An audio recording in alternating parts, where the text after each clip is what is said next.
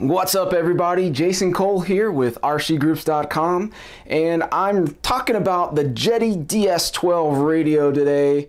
It's the new hotness. It's available now in the United States, finally with the FCC approval.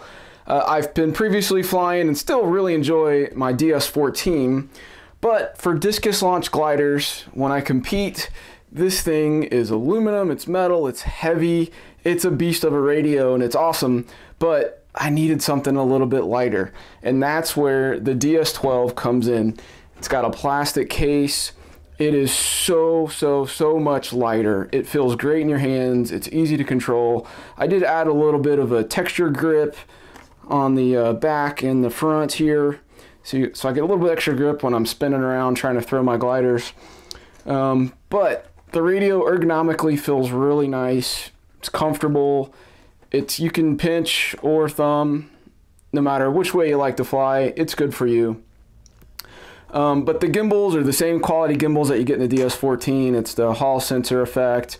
They're some of the best gimbals I've ever flown. I really enjoy them. They feel great. You can adjust the tension to kind of suit that to your preference. So those are really nice. Now the switches, there's lots of switches and knobs and plenty of things you can activate, 3 position, 2 position. I've got a push button here.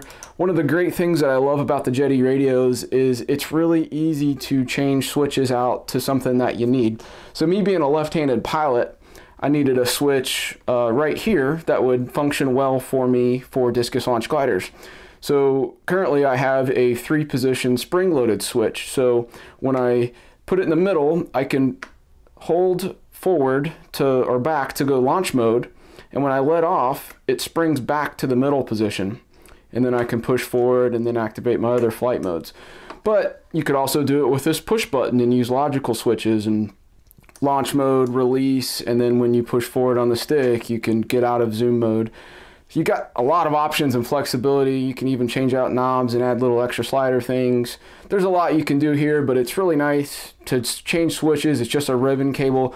They actually give you a little tool. I don't know if you can see it, but there's little slots on these keepers, and that's all the switch is connected with. It's like a little nut for the switch, and you just remove that, open up the radio, and then it's just a ribbon cable. You can swap out, no need to solder wires, do anything crazy. It's actually easily swappable, which is really cool. The other thing is, besides switches, with the Jeti you do get accelerometers. So you can use a motion as a switch. So I know sometimes you might see jet guys with brakes on their landing gear that they'll tilt the radio up when they land to activate the brakes, or you know, you might be able to activate to announce a flight condition or announce an altitude if you have an altimeter on board. So you can do a lot of stuff with the radio. You could even set it to your control if you wanted to fly off the accelerometers.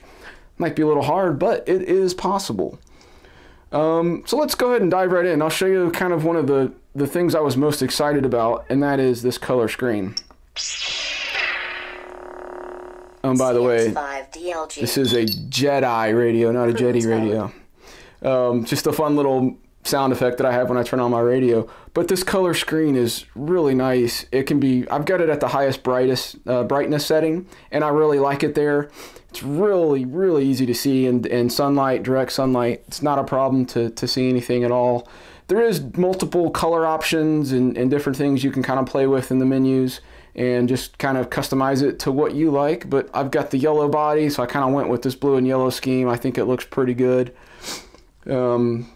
So, you know, that's nice. And the other thing is you can add photos. There's no camera on this one, so you do have to take a picture with your phone or, you know, camera or whatever, and then you can upload it into the radio with the SD card or the USB cable.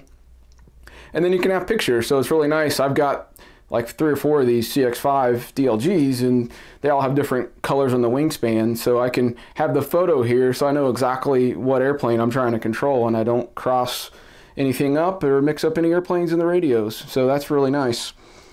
You do also get voice output with this, and I've kind of got my volume knob set to a slider here so you can see the adjustment in the top right as I move this knob. So I've got the volume all the way up right now. But you do get voice announcements, so I can have it set to do any number of things, really. But right now, I've got this one set to activate my flight mode. So when I change flight modes... Speed mode, cruise mode, thermal mode, zoom mode, launch mode preset, zoom mode, thermal mode, speed thermal mode. So that's nice. It helps me when I'm flying to know where the switch is, but also to know what flight mode I'm in and make sure I'm in the one that I want to be in. There is also audio input, which I haven't really played with yet, but you do have the ability to activate things from your voice. So you could, say deploy flaps or any number of things, retracts, and it'll automatically do the retracts when you set that up. So that is kind of something that's really neat and very different. So the microphone is right here on the radio. So that's a pretty cool function and something you get with this radio. So you do get a lot of functionality with this radio, much more than I could ever cover in this video. But you can go into the main menu here, and there's all the options. You can set anything you want to do, basically anything that's possible with radios these days. This thing will do it. It does it all. I haven't been able to find something that I wasn't able to do with this radio yet, functionality wise. So it's really capable, and it's really intuitive and easy. That's one of the things I liked about it. I've played with some of the other radios, and some of the programming was super difficult and hard to kind of figure out. You're basically starting from scratch from an engineer's perspective, where this is more intuitive, and you do have some of the things you might be used to, flight mode trim and dual rate expo. It's kind of things that are normal to, pilots that have used regular radios in the past. This thing just gives you so much more functionality to it. And then you also get telemetry, so you can have all kinds of telemetry sensors and get data from altimeters and speed controllers and get all this information. For this DLG, basically, I don't have any telemetry sensors on it other than the receiver itself, which is telemetry enabled. And so I get battery voltage, so I can see I'm at 3.82 volts on that battery, and then I can also see my antenna quality and information there, so I know if I'm getting out of range or something. You have all that information available, and you can set up audible alerts for certain conditions that you can program. So if you get a low signal or a low battery, you can program those warnings and alerts to audibly announce for you, which is pretty darn cool. One other thing this radio has that is pretty fantastic is with this 5.0.2 is the 5.0 software from Jeti. You now have the ability to access the manual within the radio. So you don't need to carry this giant thick book of a manual with you. You can just hit the menu button when you're on a screen, and it'll pull up the manual. So if I wanted to look at something that was in fine tuning and see, okay, what does digital trims do? I can select that, and there's the manual documentation on that function. It's got graphics, it's easy to read, kind of gives you all the information you know. So while it is super intuitive and easy to use even without a manual, you could probably figure out most things without it.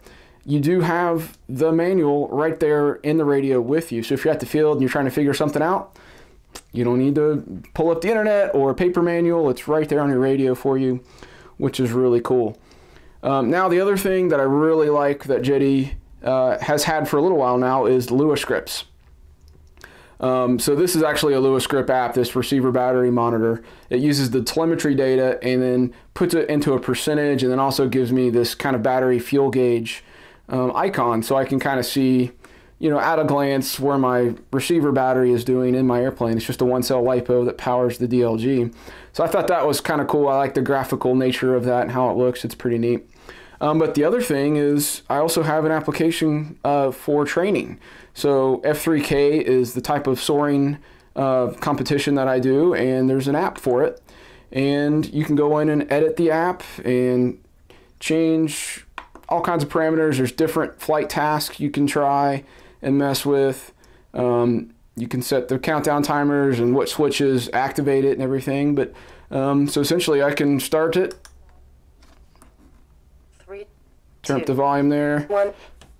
And then when I launch, it starts the timer, and I can see how long I'm flying. It'll give me a countdown. This is a 2-minute task here with a 10-minute window.